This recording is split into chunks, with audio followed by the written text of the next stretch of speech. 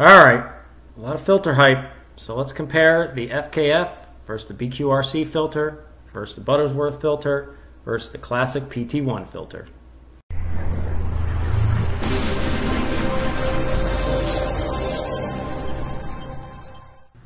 Okay, so the first thing we're going to do is we're going to look at Butterflight filter of the FKF versus the BQRC F2.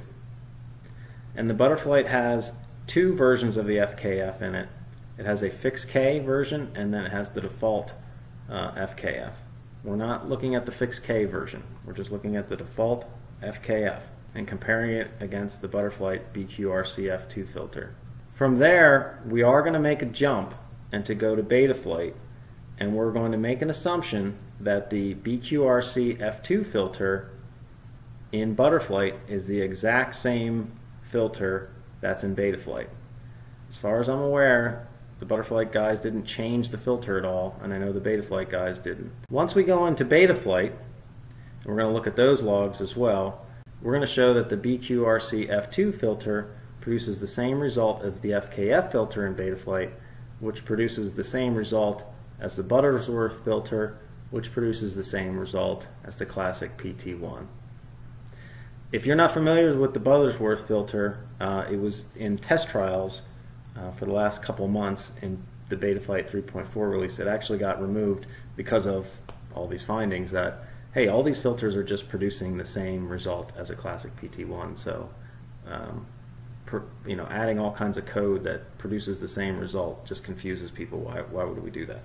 The important thing to note, and I'm going to drop a link down below where you can download all the logs, you can download even flight videos, you can download the dumps, you can download the plasma tree images, all that good stuff. So all the data is going to be there so you can look at it yourself. And the important thing to me is all the PIDs need to be the same. So Betaflight default PIDs are not the same as Butterflight default PIDs.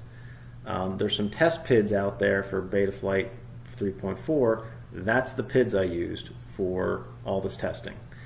I don't think it matters so much what the PIDs are. I'm not trying to compare prop wash against prop wash. I'm trying to compare filtering. So the PIDs, as long as they're the same, and as long as all the rates are the same, and all the cutoffs are the same, and all that good stuff, as long as that's all the same, we're all good. If you are looking at my data and you notice anything is not the same, please let me know. The other thing that's noteworthy is, we have to drive a Q&R for the Butterflight FKF for setting the cutoff. In that testing, we're running an 8K gyro and PID loop, so my Q&R was 1080 and 88. That set a cutoff around 300. You can see it's 299.5. Why is that important? Because then when we switch over to the BQRC F2 filter in Butterflight, we have to tell it what the cutoff is. So in that flight, we're telling it 300 instead of 299.5. To say a filter is better than another filter, you need to have a dramatic difference in the data that you would see in a black box log. Not just, oh, that slightly moved up by some minuscule amount. It's not going to make a difference in your flight performance or PIDs or anything like that. So again, when you're looking at this, obviously it's different flights. So we are, getting actual real data. It's not the exact same flight. Some might say, well, you should, do it with two flight controllers on the same rig. It's like, well, they can't be at the exact same spot. They're going to pick up different vibrations. So that's not the answer. The answer is to, do two different flights on the same exact setup, just different software settings, and then try to do similar flight moves, and most importantly is to try to have logs that are in similar length. Other details, like I said, same log time, back-to-back flight, so you're not doing one day and then comparing that against the log for another day, and one day it might be windy and the next day it might not be, that kind of thing. Okay, so here's some of the information. At 8K, we're looking at the Butterflight FKF versus the Butterflight BQRC F2. What I did is I threw that into Plasma Tree. And Plasma Tree has a great filter and noise analyzer. If you haven't checked that out, I'll drop a link below to the Plasma Tree video I did, and you can download that. That doesn't show the noise analyzer. That was a new feature added in the last, I guess, week or so, but check it out. So what are we looking at here? Looking at this, honestly, I've had to bring these images in multiple times because I kept forgetting which was which. This is the FKF, this is the BQRCF2. Again, link below, you can download them, they're labeled, you can look at the log, you can run the log yourself in your own plasma tree, go ahead. And you can see just a description of what this graph is showing. The raw noise that the gyro is seeing is right here on both. So that's what this column is, roll, pitch, yaw, and this is the raw noise. Yellow is noise, blue is no noise. So you can see this is actually the motor noise, motor vibrations. This is down low, this is basically the mid-throttle oscillations, and then this is up high at 100% throttle. You can't hardly see it here, but it's 0 to 100% throttle, and then you can see that's where that vibration. So I got vibrations going between 200 hertz up to 400 hertz, depending on where I'm ramping the throttle at. This shows you where throttle percentage-wise is on during the flight, and then this shows you the spikes in throttle going up and down throughout the flight as well. This is the filtering, the gyro filtering of the raw data. So this is essentially this is the FKF filtering or the BQRC filtering acting here, and then this is the D term, what the D term is seeing noise-wise. Over here you can see the raw noise in a graph, and then you can see, and this is really interesting, the transmission in percentage of the raw noise going through to the D term. That's what this line represents.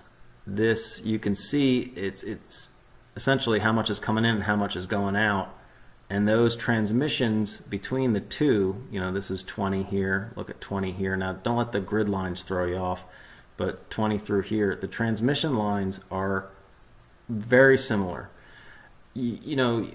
People might say, well, they're not exactly the same. And it's like, listen, we're not splitting the atom. They're different flights. That's why they're not exactly the same. And 1% differences in filters, or we can go to 5, I guess, is not a breakthrough. It's the same thing, essentially. So let's look at the actual log for that as well. Okay, so here's the actual log. So the first one we're actually looking at here is the FKF. And we can pull up the spectrograph on it. You can see this is the raw noise profile, and then this is the gyro after filtering. So let's just look at raw noise versus raw noise. This second log here is the BQRCF2. So I can kind of just do the whole flip back and forth between the two. And you can see the raw noise is not perfectly identical, but it's pretty close to the same thing.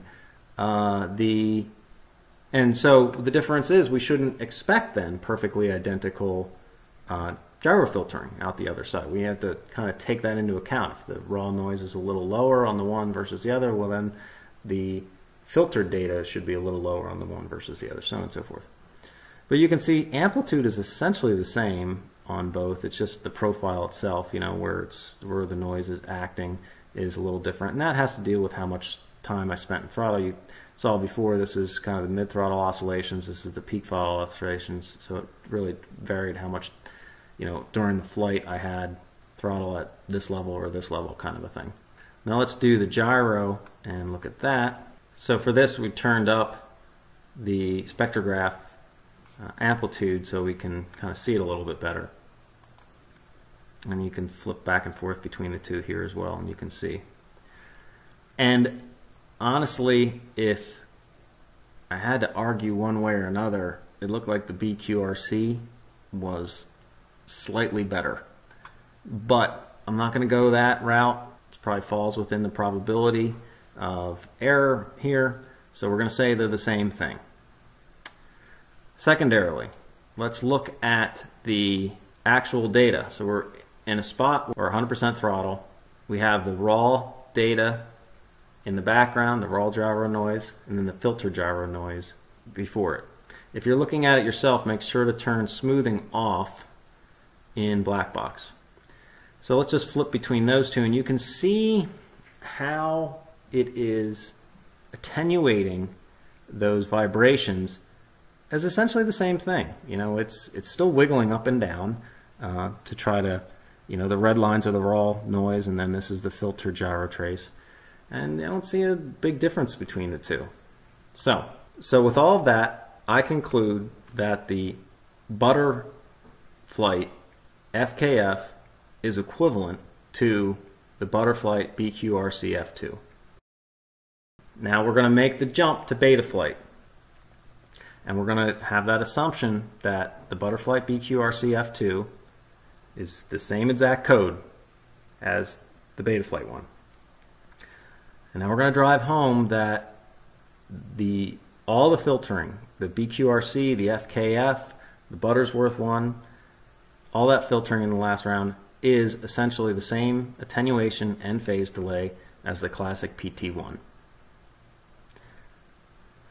Here are two graphs at 32K showing BQRC, PT1. You can look at it yourself. Here's the raw. It's so much more yellow because it's 32K versus 8K. Here's the filtered. Here's the D term. Here's the transmission percentage, so on and so forth. And you can see you can't hardly tell the difference between the two graphs.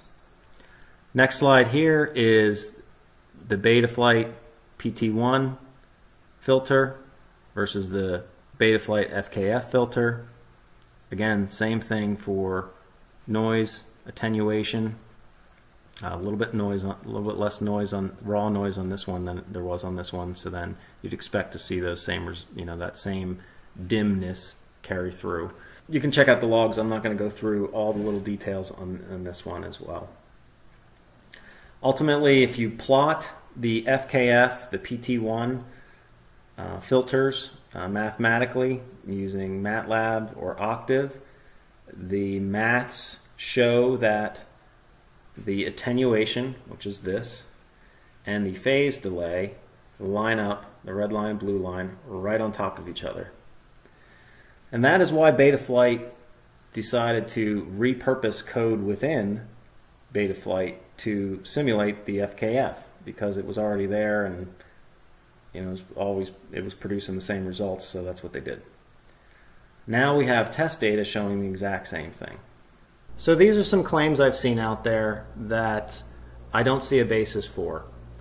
The FKF is not a low-pass filter.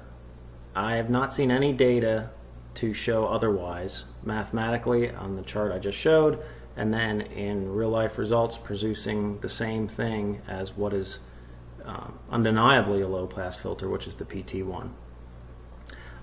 Again, open to data that shows otherwise, but that data needs to be scientific data. The FKF is dynamic. Q and R is dynamic. Again, I have not seen anything to show it's dynamic. Actually, there's unit tests showing that they converge on a constant K, just like the one in Betaflight, to within 100 samples, which we're running 4,000 samples a second, so in way less than a second. So as soon as you arm, it basically converges on a constant K, and it stays locked on that.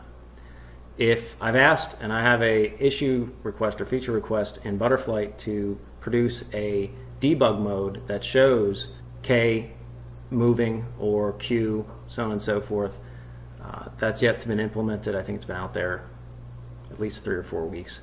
So, hey, maybe there's some data there, but haven't seen anything yet. Even if that does come to show dynamics, it seems like the output result is still just a low-pass filter in the actual flight tests, because the BQRC is definitely not dynamic, and I just showed how the FKF produces the same results. So that dynamics isn't really moving or making that much difference if it is true or not. And I don't mean to offend with this one, but I can feel a difference. I'm not going to tell you if you can or can't. What I'm going to say is that you need to consider conformational bias, and all scientists do this. And if you can't show it in data that what you're feeling is there, then I offer that it doesn't exist and it's conformational bias. The fact that when we're my logs are at 4,000 samples per second. The PID loops are 8,000 or 32,000 depending on those. To say that you can feel something when reaction times are 200 to 250 milliseconds, and we're talking about 0.25 milliseconds in sampling rates, that is thousands of orders of magnitude different. And again, to make that claim, that's enough. You better come with some data to try to convince me of it. I think any of these, I'm open to claims that are based in some data. Let's take a look at it. But until then, I ask that people don't get mad at me for publishing data and information and reviewing it. And if they have data to refute this or see some massive error in the data collection I've done and others have done, bring it to the table and we'll have an intelligent discussion about it. That's all I ask. The last thing, and this graphic is me ducking and covering. I hope I don't have to. But when you're comparing these logs, which I hope you do not make a comparison across the jump. You cannot compare the Butterflight logs against the Beta 32, and then you can't compare any of the different ones. You have to compare within that stream. So the Butterflight log, so this is the FKF versus BQRC. Then we are making a jump that the BQRC is the same in both firmwares. Then we're looking at the 32K logs, which shows that the BQRC, which I didn't review, but it's in the data set, you can go download it, that all the filters that are run on the 32K produce the same result, including the BQRC, which shows that it's the same as the FKF, which shows so on and so forth. Same thing with the Betaflight 8K logs. Those are direct comparison against the two. These two were flown on a very windy day. These two were flown on a different day. Same thing. This is actually, these are a different rig. This is somebody else's rig that did the 32K log. So you can't, again, I just want to emphasize again, you cannot make comparisons between these or these. The common thread that we're comparing against and using against all of it is that BQRC F2 filter. So all we need to do is show that something is similar to that, and then we can make that hop across. I've thought about that a lot. If there is a reason that that cannot be a common thread, I am open to that discussion, but again, don't just say it, show me why, and let's look at the data. I'm really trying to stick with the data because it cuts through debates, and I don't want to have debates and conversations anymore on this anecdotally. If we want to have debates and conversations and showing data, let's do that. That's worth my time. In this, I did want to note that we're not talking about the Helio filtering, the IMUF. That's a different thing, a different topic for a different day, different testing, which honestly I have not done to compare. If you've seen other tests that show differences in flight videos and whatnot, I would like you to raise the question of, was that just difference between default PIDs? Did they show any data on what their baseline of their test was and show you the actual logs that confirm that everything was the same going in, not just taking their word for it? I'm not asking you to take my word for any of this. Go look at the data. Okay, so I'll leave you with that. Be gentle. Thanks, and I hope this helped.